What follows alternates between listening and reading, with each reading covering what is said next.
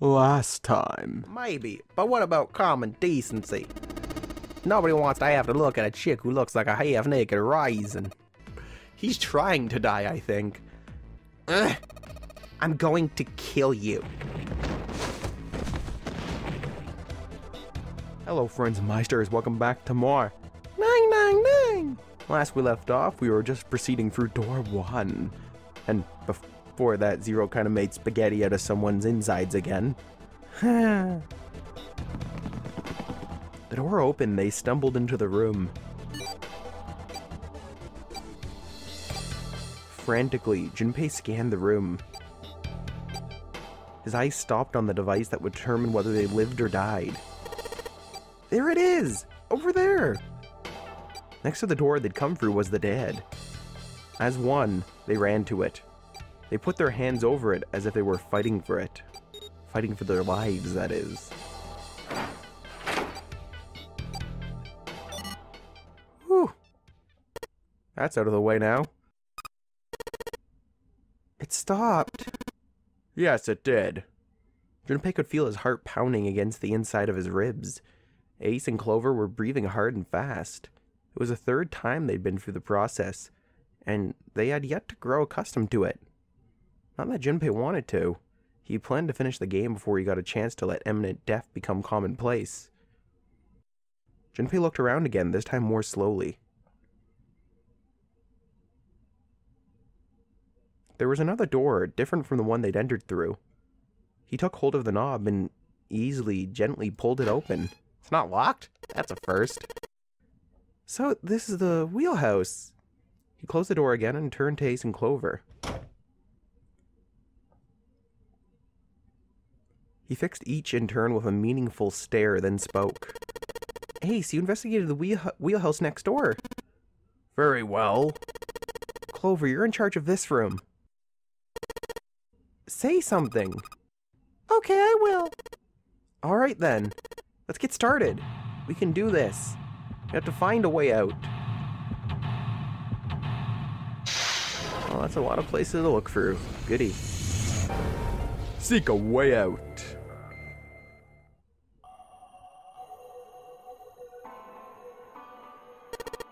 A chair.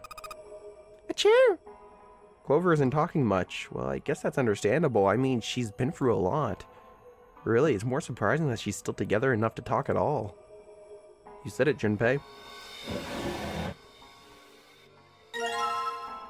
Oh, nautical chart.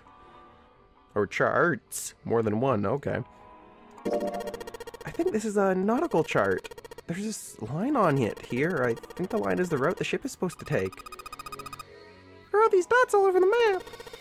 Oh, those are probably ports, like for a boat to stop at. It looks like the lines connect the dots. Oh, good old nautical charts. There's nothing left in the drawer. A light. It looks kind of like a wilted flower. That it does, Junpei, that it does. Very astute of you. A world map with the ancient ocean, or Atlantic Ocean in the center. There are a number of red pins in several locations. What do these red pins mean? Well, the nautical charts I picked up earlier have a map like this one. Maybe one of them matches up to the pins or something. Let's see. Well, what do you know? Looks like this one matches to the pins. Okay, so we've got 7 locations connected by straight lines. Each one has a word next to it. That's probably the speed. New material has been added to the file section. Why, thank you.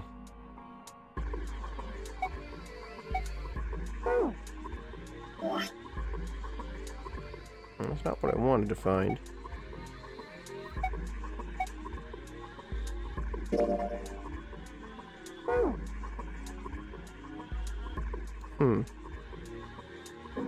Oh, we're at items again.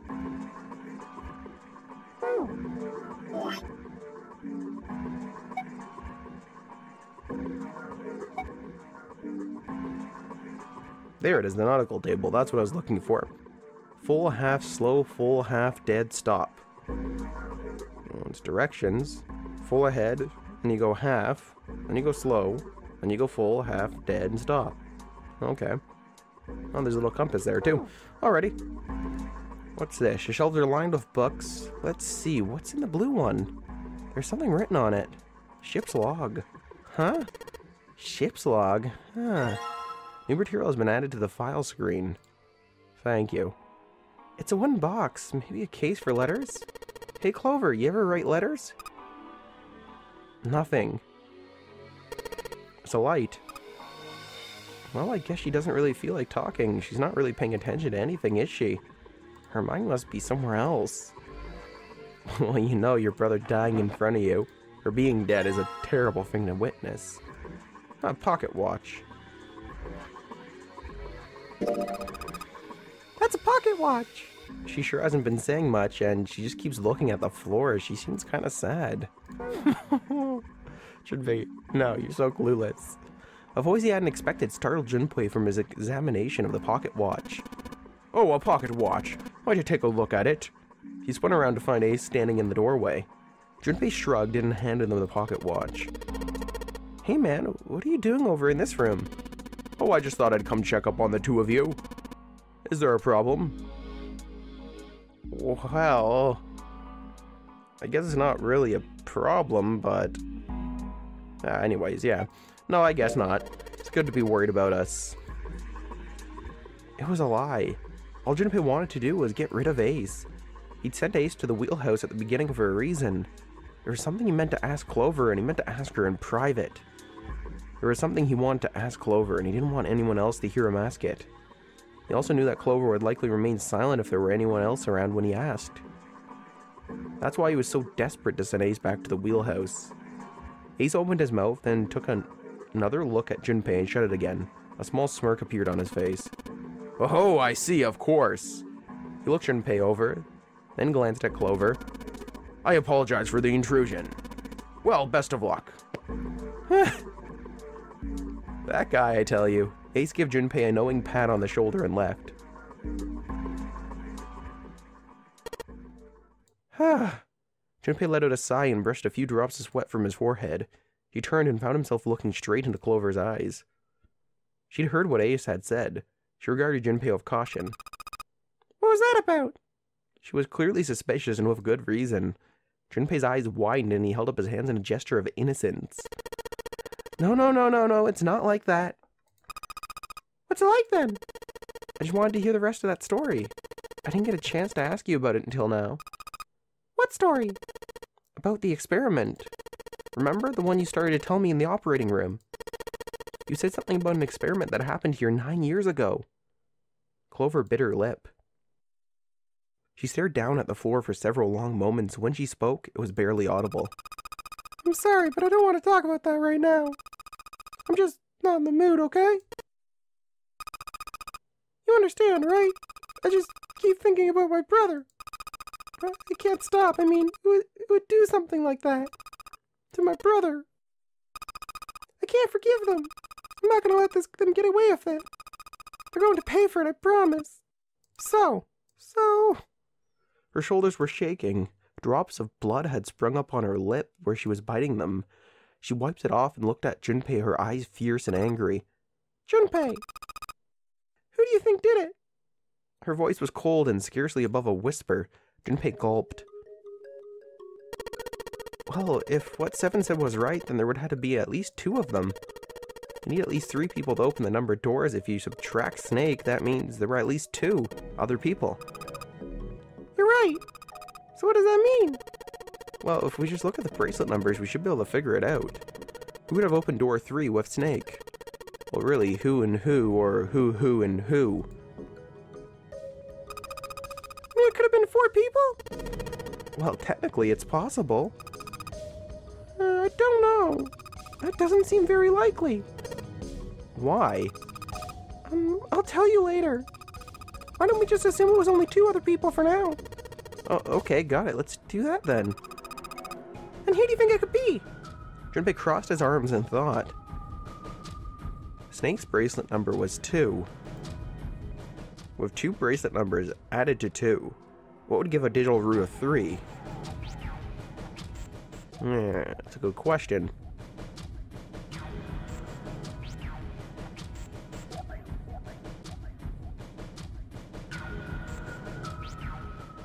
2 plus 3 plus 7 is 12, and then it's 1 plus 2, that'd be 3. So what would that be? Santa and Snake? No, Santa and 7. Santa and 7, that's it. That makes sense. Would it be Santa and 7? 2 plus 3 plus 7 equals 12. 1 plus 2 equals 3. Yes. 3. Could it be? Were Santa and 7 the killers? What's wrong? I don't want to think 7's the killer. 7's too badass. Clover looked back at Junpei and he looked back at her. There was no point in hiding it. He told her his conclusions. That's what I thought. She looked less surprised than he'd expected. Santa and 7. If there were 2 people, then that's the only combination that works. Hey, wait a minute there. Don't you think it's a little too early to be jumping to conclusions? Well, Ollie said that those 2 people would have been able to open door 3 with your brother. There might be other possibilities. Well, what are the possibilities? He didn't have an answer. He was ready to admit defeat when Clover spoke. Are you saying you think it was 3 or 4 people? I really don't think that's likely. Why, though? Can I borrow your pen and paper? Clover put her hand out expectingly. Junpei pulled out his pen and pad of paper and handed them to her. She opened the notebook and wrote down several simple addition problems. Oh, I see what she's doing. Eventually, she had 8, which provided a digital root of 3. A is 2 plus 1 plus 3 plus 6 equals 12. 1 plus 4 plus 5 equals, or with a 2, equals 12. 2 plus 4 plus 7 plus 8 equals 21. 21 again. 21 again. And 21 again. Well, it's 21 again. And then 21 again. What's this? These are the combinations for 3 or 4 people. These 8 combinations are the only possible ones. I see. Junpei? Yeah? I can trust you, right? Of course, I won't stab you in the back with a rusty knife, promise. Why would you need to ask that? Really? Yeah. Then I should get rid of B, D, G, and H, right? Of course. Just cross them out. And you should take off yours too, the ones with 4. So what does that leave? A and E. I don't like that one bit. That's right. It could be Snake. Could be, or Snake, Santa, June, 7, Santa, Snake. I don't like that. I want to believe it's either of them. 2 plus 1 plus 3 plus 6 equals 12, and then 1 plus 3 plus 7 plus 8 with the 2 equals 21. Wait, it can't be A. Why not? Because June's in that one. There's no way in hell that she'd do something like that. My thoughts echoed. Are you sure? I'll bet my life on it. I don't know how Junpei can be so sure of this. Okay then. I can cross off A too, right? Yeah. Well, what have we got left? E. Which is Santa and 7, and I don't believe that 7 would do something like that. He's too good of a man, I tell you. Do you know what this means? Everyone besides me, you, and June would be working together. Do you think that's likely? If there were 4 people working together, they wouldn't be very cautious. I don't think they try that hard to hide what they were doing if they were outnumbered. That's right. Well, you do have a point, actually. And besides, if 8 and 7 are working together, they could have easily gotten rid of me when I went to the shower room with them. But they didn't. They didn't even try anything. If they were the killers, why wouldn't they? Also a good point. Her voice was calm, but Junpei had only to look in her eye to know it was a forced calm. There were tears forming at the corners of her eyes, and she was blinking fiercely to keep them back. Perhaps by attempting an objective analysis of who might have killed her brother, she had been able to distance herself from the harsh reality of his death. The more she struggled to act unconcerned, the more Junpei felt his heart tighten. Okay. Yeah, well, that does make sense. It seems pretty unlikely that as many as 3 or 4 people. Yeah. And that means there's a good chance it was Santa and 7. That's how it looks. But why would they do it? There's a moment of silence. I think I know. What is it? What's the reason? He laid his hand gently on her shoulder. He was close, so close to the answer. When Ace chose the worst possible moment to return. He raised a knowing eyebrow, then spoke. Have I interrupted something? What do you want? There was something I wanted to speak with you about, Junpei. Could you come with me? For a moment. He turned on his heel and walked back towards the wheelhouse. Junpei looked over at Clover. He gave her a short nod and hoped that she would be willing to talk to him again later, and followed Ace. Well, as long as you're still alive later. What did you want to talk about? Ace looked at Junpei and smiled, perhaps more of a smirk than a smile. There was something I wanted to check. Yeah, what's that? If you'll excuse me. With no warning, Ace slipped his hand into the pocket of Junpei's vest. Hey! What the hell are you doing? He reached for Ace's arm, but it was already too late. In the older man's hand were the pieces of paper Junpei had balled up and hidden in his pocket. Just as I thought. We got found out. This guy is too perceptive. You switched them, didn't you? When we voted. Ah, well, I can't say that I care. I managed to get through the numbered door I wanted, despite your mischief. Wait, why did you... when? Oh, simple curiosity. I hope you won't think ill of me for it. Ace smiled, gave Junpei a friendly pat on the shoulder, then turned on his heel and left. It was a small defeat, but it was a defeat. Junpei had lost the upper hand, and he knew it. He could feel his stomach begin to tense. This isn't good. So many drawers, but nothing inside of them. Desk, there's nothing in the drawers. Or at least from what Ace says. A compass. It appears to be broken, however. You see the glass cover has been smashed to pieces. The helm.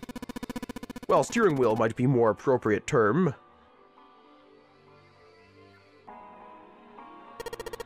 What is this? Some kind of display? It looked a little like an electronic scoreboard.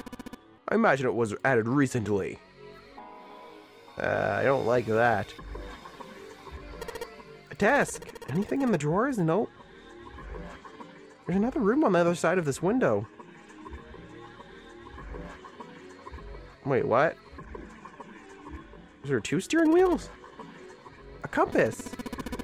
What destiny does it point us to? I really hope you don't think that sounded cool. Maybe.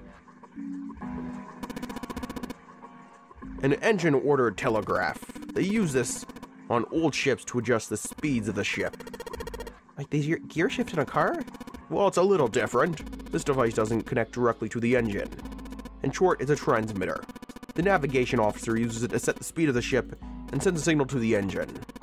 There's a handle on top of it which can be moved back and forth to. Hold on. Huh? There's no handle. You're right, there isn't. It looks as though it was deliberately removed. A compass. The needle is pointing north. Oh, it's a steering wheel. A steering wheel. Let's see if it... Wow! It looks like the steering wheel moves. So it would seem. I noticed something else as well. What's that? Well, when you move this wheel, the compass also moves. What do you mean? The ship, it's moving. Ah, tricked you, didn't I? The wheel and the compass must be connected to one another somehow. Do you think that's important? Well, let's try turning it again. Well, I think it's a little important. We actually have something that might help us out with this. But I'd like to finish exploring a bit more. Ah, a human hammer. They're often used to subdue large men like Seven. What? That was a joke, of course. Thank you, Captain Obvious. Ace, you really kind of suck at making jokes. That was a rather cruel thing to say, Junpei. I can't believe you said that.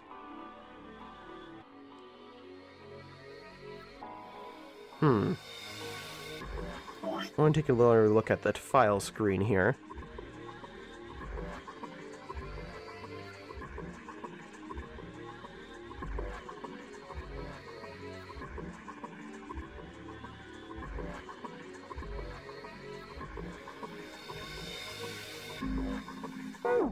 Okay, I think I have an idea.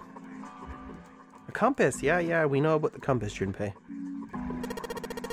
Steering wheel, steering wheel. If we move it, the direction changes. I swear I saw something that had directions on it. Maybe if I enter the directions in that order. Well, we did see something that had directions on it. That's why I was reviewing that map once again, just to refresh my memory. To jog it, if you will. So we will try going south first.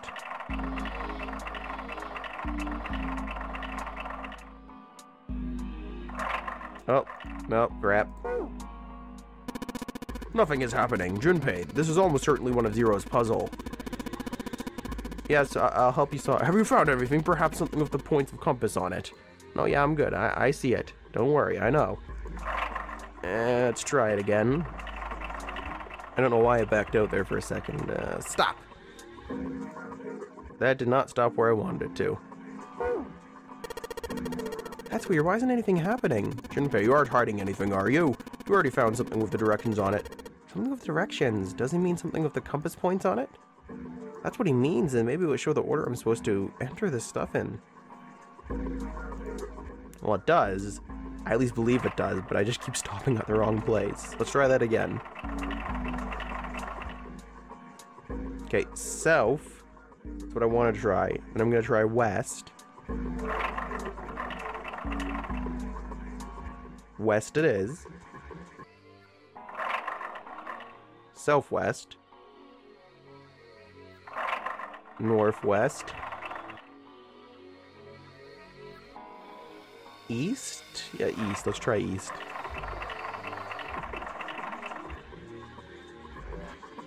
And then north. We'll stop on north. Hopefully that's the puzzle. Did we get it? What the? The handle came off. Ha! Stooping so low, are you, Zero? You know what? I actually think that might be the handle we're missing from this thing. Let's try it. So, I'm sure hope this handle fits. Yes, it fits!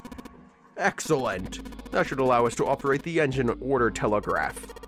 Let's give it a shot.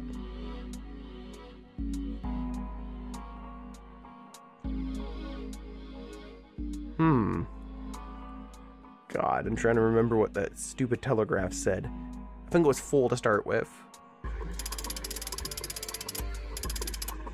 Oh no, I screwed up.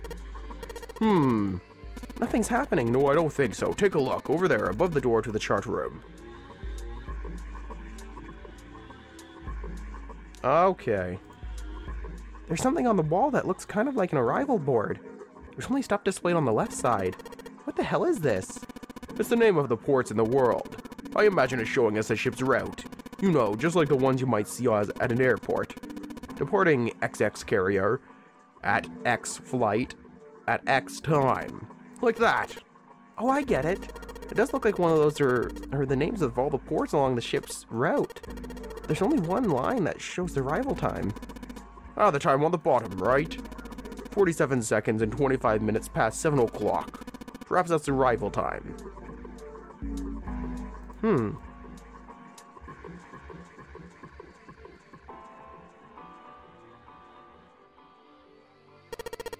Why would they specify seconds? Alrighty. In we go. Let's try this once more. We want full. Then if memory serves correct, it was half in that order. Followed by slow. Followed by full again. Full speed ahead, the hall. Half. Got a half speed at sometimes. Dead slow. And then stop. Did we get that right? Huh? That's weird. I thought I put in the right speed. Did I mess up? No, I don't think so. The same thing happened earlier, remember? There's been a change to the arrival board. Yeah, you're right. Let's check it out. Okay, hopefully that's what we needed. Let's leave what the nautical chart said. The display's changed. Now it's showing an estimated time of arrival of 10 seconds past 3 o'clock. The time.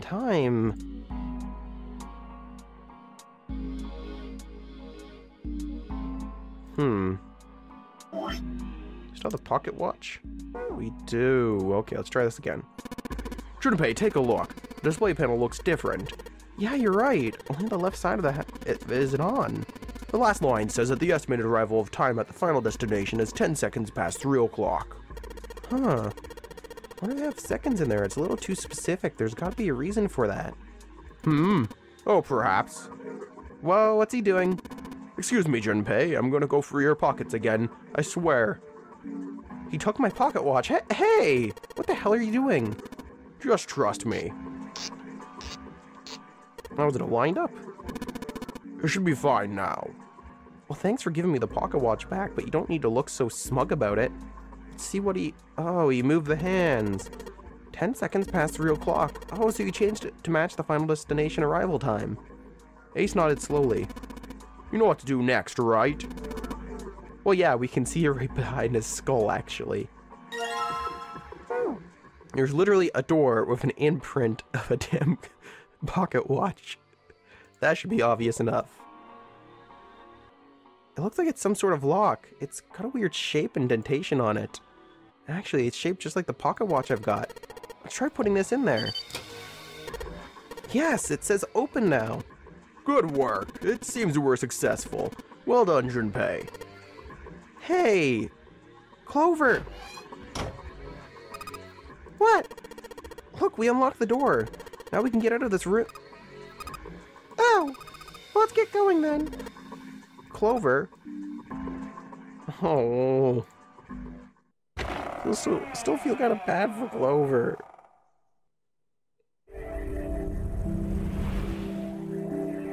You found it. The space they found themselves in outside of the wheelhouse was far too narrow to be called a hallway. On their left was a wooden door. Junpei pushed it open and stepped into the room beyond. It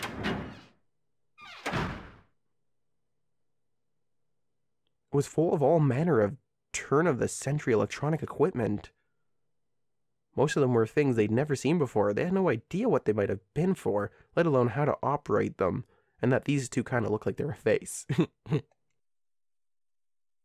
One smaller machine had a metal bar that ended in a circular handle. Ace seemed to recognize it. Ah, yes, a telegraph key.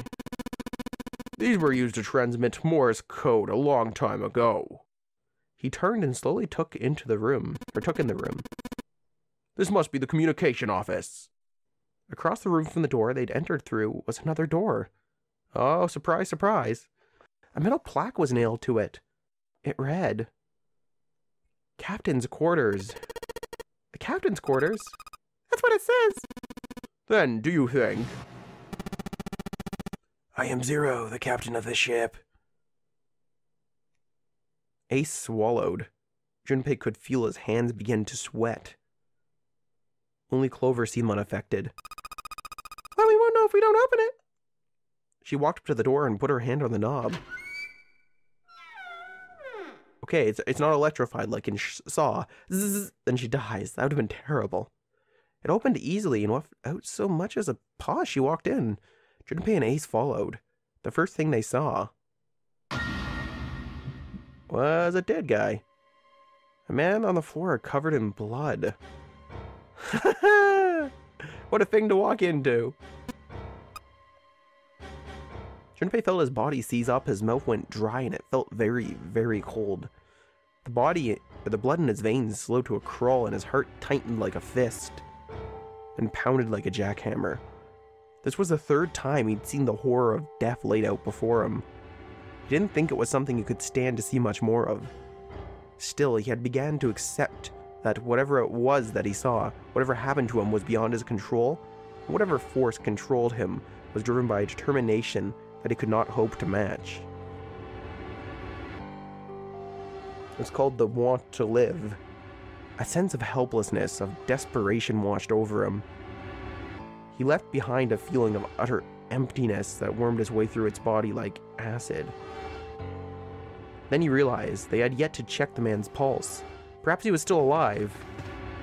A last-ditch effort, fueled by that spark of hope, Junpei ran to the man's body, and his heart fell. Right into despair. His fingers on the man's neck felt no pulse. His pupils had dilated, and he wasn't breathing. Junpei lifted the man's already stiff body. There was a deep red wound on his chest. Junpei did not have to wonder long at what could have made such a wound. Oh god, it's an axe. For lying next to the corpse was an axe. The entire blade of it was drenched in bright red blood. From the shape of the man's wound, there could be no doubt that it had been made by the axe. Junpei looked at the body again. A lake of blood stretched out around it. It was wearing the clothes of a ship's captain, and all there were stained in blood. A captain. Did that mean that this man was Zero? On his left hand was a bracelet. The number of the bracelet was 0. It was only then that Junpei noticed the stench of blood that filled the room. He couldn't help but laugh. There was nothing else for him to say. It was too simple, too obvious, too straightforward. If there hadn't been a dead man on the floor, Junpei might have thought it was a joke. I could very well see why he might. Seek a way out again. One mystery to another. The dead man. 0, the captain's quarters. We may indeed have to continue this next time on 999.